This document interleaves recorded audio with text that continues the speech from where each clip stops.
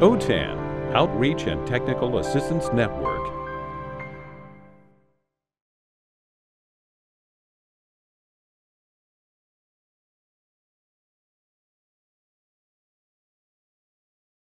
So good morning, everyone. My name is Elsa Magana.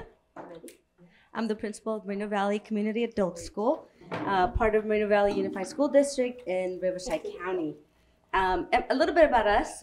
Moreno Valley Community Adult School, we offer ESL, ABE, Basic Adult Education, GED classes in Spanish and English, and citizenship, and we offer CTE medical path with EKG, phlebotomy, pharmacy, and medical assistant. The classes are kind of small right now, but our next cohort for phlebotomy, it's about 6 already enrolled. And pharmacy, we have up to 18, and it's a whole year program. So prior to COVID, we were serving over 1,200 students, but during the distance learning, we went down to like 360-ish. And right now we're up to a little over 560. So it's going up, but enrollment is still low. And a little bit about this, my amazing team.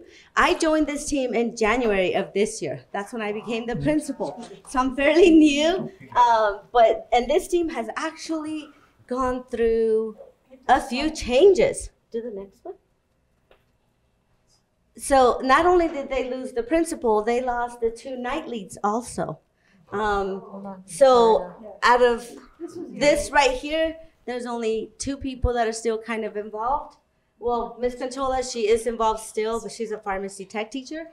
And we have Miss Lolita, who is the only member from the original team. Right now, let me introduce them. We have Mr. Fernando Canales. He's teaching the medical pathway class. Miss Lolita Anderson, she is the lead of the group and the only remaining original member. Ms. Alejandra Lupercio, she's an ESL teacher. And Miss Randall, Miss Michelle Randall, she is my night lead. She is my AP. And without further ado, let me introduce you to Miss Lolita. Okay. Well, this is going to sound a little Dr. Porter-ish activity. Okay, so raise your hand if you lost a team member. Raise your hand if you lost more than 1 team member. Raise your hand if you lost a principal. Raise your hand if you're the sole survivor of your original team. Nice. Okay. So you know how many times, you know how many casualties I had to experience? I too should have been a casualty if it wasn't for my DLAC, our DLAC coach, Susan Gare, AKA Dr. Gare, who would resuscitate me every time I would flatline. Because I was flatlining left and right. Every time I lost a team member, I would flatline. And she would come with a rapid response and resuscitate me. And so it was frightening, you know, going into the 2nd year as the original team member. And Susan, you know, she would look at me and she would be like, why are you frightened? The foundation has been set. It's there, it's sustainable. And by the way, you're the new lead. So this time before I flatline, I fainted. And she hit me with the defibrillator. Clear, I'm here. So we can go to the next slide, please. Thank goodness for OTAN. You guys came at a perfect time, at a time where our students really, really needed you. And it was just a hard time for everyone. Just to give you a little bit of background, before COVID hit, we were face to face. And we were face to face, and we have this wonderful pharmacy technician, our CTE instructor, Cynthia Conchola. And what she would do is she would go around the ESL classes, ABE classes, GED classes, and she would just promote the class, promote and build relationships with the instructors and with the students. And she would say, hey, look, after 9 months and $600, you could be a pharmacy technician. And you can have that solvency. And you know how good that sounds, when, so COVID hit. Okay, so then we had to pivot to meet the shifting needs of the students. And of course, we had to make sure that they were safe. And by doing that, we went long distance. And we had to, so what we started doing is the students that were losing their jobs. And so the CTE course for them was looking better and better. But we wanted to make sure that they were set for success. And so what I would do is we would get together with the ESL department and we would say, hey, look, and we get together with Cynthia and we would collaborate. You know, we were diagnosing all these problems that the students were having, or maybe the problems that she was currently having with her students. And so my students, they would go up to me and they would say, hey, look, this sounds great. But I was like, well, wait a minute, let me check your CASA score. Because, you know, you want to set them up for success. And analyzing data, you know, that drives instruction, so that's very important. You don't want to give your students a false sense of reality either, you know. You want to make sure that they're set up for success. And so we would check their CASA score, and if they were like 83, 84, scoring more than 221, or test 85 or 86 advanced, and scoring 235 was ideal, because then they're TABE going into ABE, and so we knew that they were set up well, prepared. And then we would ask, she would express her concerns with her current students. And she would say, boy, I wish they were, you know, just a little bit more prepared in the areas of customer service, in the areas of computer skills, medical mathematics, medical terminology, anatomy, and physiology. So then we had another diagnosis, which kind of turned out to be a cure, right? Because now we were going to go ahead and Fernando Canales, who is our CTE instructor, he'll talk more about the modules. But right now I want to pass it over to Alejandra Lupercio. She is going to discuss more challenges that we faced and conquered. All right, thank you, Lola. So one of the challenges that we faced were technology changes. So around the beginning of year 2, which is around the time that we switched a lot of our team members, we decided to switch our LMS. So we started off with Moodle and we switched over to Canvas.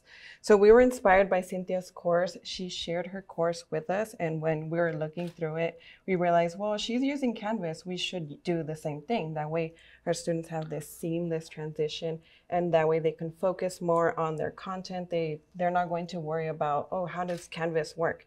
Because with our course, they will already know, or they'll be used to the Canvas modules and everything. Well, this was challenging for us, especially for Lola, because she had already spent year 1 learning Moodle, spending lots of hours adding content, and now we had to switch over and move all of her content from Moodle to Canvas. Not everything was compatible, so we started from scratch, and we were all new, so we were all learning this new LMS together. But thankfully for Susan, she was there to help us and guide us, and she helped us learn how to add assignments, add quizzes, all of that with Canvas. So thank you to Susan. Switch to the next one. And another change we made, we changed our name. So we started off with Pharmacy Tech, or Bridge to Pharmacy Tech, and we switched over to Medical Pathways course. So we realized that, well, we have these other medical courses, might as well include that too. That way students have more options. So when they're done with our course, it's not just Pharmacy Tech, but now they can decide, oh, maybe they want to do phlebotomy or EKG medical assistant. Well, this was also challenging because now we had to change our content, and we made this change around December of year 2. So it was a recent change. So now we had to go back to our modules. For example, in the picture right there, medical terminology, we had to include, we had to make it more general. It was specific to Pharmacy Tech, and now we had to make it more general, so that way our students get a little bit of everything. And this was also challenging because we also decided to pilot our course early. We actually piloted the course in January. So we made the change in December and we had to start the course in January. So we had a little bit of time, but we were able to work through the break and we were able to get it done on time. And yeah, that's pretty much everything that I'm going to mention. Now I'm going to pass it over to our medical pathway teacher, Mr. Canales. So good morning, everybody. So I'm Mr. Canales. I'm the instructor for the new course we made. And it's funny because 911, we have an emergency. As you guys heard, we're losing members, right? So I wasn't in the team originally. Dr. Brizanos, our former principal, came to me one day. He's like, so I hear you're trying to get more hours in the school. I'm like, yeah, am I going to substitute later tonight? I'm like, oh, no, do you want to teach a new class? I'm like, oh, sure. What's it going to be about? And they said, it's going to be about a new course about medicine in the health field. And I'm like, yes, this is a perfect role for me. And the reason why it's a perfect role for me is because I want to be a doctor. I'm trying to go to medical school, and I want to learn more about the health field. And it was awesome because, to be honest with you, I did not know every single thing that I was going to teach originally. So I had to learn everything from scratch. And it's great because I'm like, I'm going to be learning this in the future, and I'm going to be teaching others about something I'm really passionate about. So it was amazing. So this position was awesome for me. And as I was learning and learning more, I was teaching my students more about different positions they would be taking. For example, not only the 4 classes we're going to be offering, but I was also suggesting for them, like, don't even stop there. You can always keep going further and further and further. So don't just let this be a place like, okay, I'm going to go to pharmacy tech and then stop there. I'm always saying, you know, learn more stuff, learn more general medical terminology, because you never know. You may work in the hospital. You may not just work in the clinic. You may interact with other people in other professions. So this is going to be perfect. I'm trying to teach a little bit about everything. And we worked on separate modules. So we each had a separate module we were working on. And it was great because we each separated the work. And once we separated the work, I got all the modules together. It was a foundation. So I was able to look into this format and see what I needed to adjust. So I was able to come out with a semi-perfect Canvas format. And next slide, please. So students were eager to learn. So it was great because all my students would want to learn new stuff. So they were like a sponge. They were getting all this information. So anything I taught them, they were willing to learn. So that was awesome. So students came at different levels. What I mean by different levels is that some students knew how to use a computer. Other students didn't even know how to search up on Google. So I had to teach different levels according to students' needs. So, for example, some students, like I mentioned, weren't able to go onto Google, weren't able to use Canvas. So we had to spend like a whole week on that in the beginning. And some students already knew how to use a computer. So, for example, one of our modules was computer skills. And I didn't want to just teach computer skills for a full 3 hours because this was not a computer skills class. So what I did is I would separate it 1.5 hours computer skills, next 1.5 hours after the break, anatomy, physiology, medical terminology. So they were like, oh, this is different. You know, I'm actually learning something. I'm coming here to learn something that I really like. So one of the things I had to do was, because I had to adapt. School district Wi-Fi didn't allow Kahoot, didn't allow Quizlet. So certain things like that, for example, I had to tell students, take out your phone for Kahoot. You won't be able to use Quizlet here, but you can use it at home. So we had to find different ways to adapt so my students can be able to learn all these different programs, because they're still helpful. And so again, students struggled at first. Some students, for example, we test them with a CASAS test. Some of them still had trouble learning English. So for example, medical terminology is already hard to begin with, right? So I had to simplify it down, had to go on Google Translate a few times, find websites that would be able to accommodate them for their language. And students are going to be prepared for the next level. And I'm going to show one video just in case, because I feel like we're running out of time. So I'm going to show one video of one of my current students in the class. So the video's not working, but basically our student that was there, she was really excited to learn about medical terminology. For example, she never knew some of the things, like for example, when she went to the hospital and got this list of certain things of what she was diagnosed, she was able to read some of the terms. And it was really great because, for example, she was able to help her other friends. Of course, we're not determining what they have, right? We're not doctors. But it was really good to interpret, like, oh, this is what this means, and they can go into further research. So they take their own health into their own hands. So I thought that was really amazing. And then with that, we have another one with pharmacy tech. So this is a student from Miss Controla's class, and she was just telling us how this class is really important because she struggled at first as well, and that she needed that foundation. And of course, we didn't have it back then.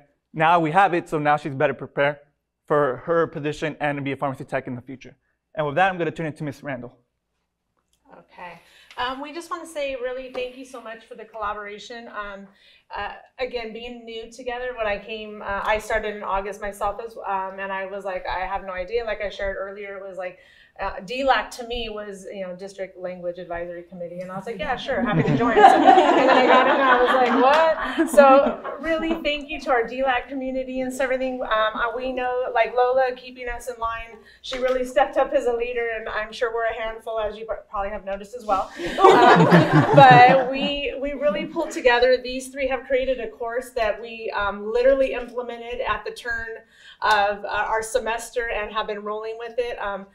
Fernando, you know, typical in education as well, we like to shoulder tap, so don't make eye contact, because he was like, but you know, he came along, did his thing.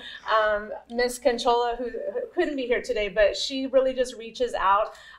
Thank you to Dr. Porter for his string skills, because we came together all new. I mean, we kind of knew each other passing in the hallways, but we were really able to take that strength, you know, activity and play on that and move it forward. Susan, again, our greatest cheerleader, always doing the EKG, the defibrillator and stuff. And there were times where we're like, all right, you know, just basically arguing on Zoom and something like that. And she's like, come back together and, you know, move forward. So again, thank you to all of you, because it probably wouldn't have happened if it wasn't for you. And for us, we realized the only constant really is change. So we are continuing to change that. We have learned so much and are continuing to be change makers. As we move forward, we're going to move, we were talking, and Ms. Magana with her vision, we're moving forward to use Canvas in all of our courses next year, as we create a pacing guide for our GED, ESL classes, just really to streamline things, so that we are not only impacting our small community, that our medical pathway community, but really across the board at our school. And we know that that's, you know, again, that change is always happening and stuff, so don't stand still too long, because we're going to change it. So with that, we're going to close, and if there's any questions, we'd be happy to answer those for you.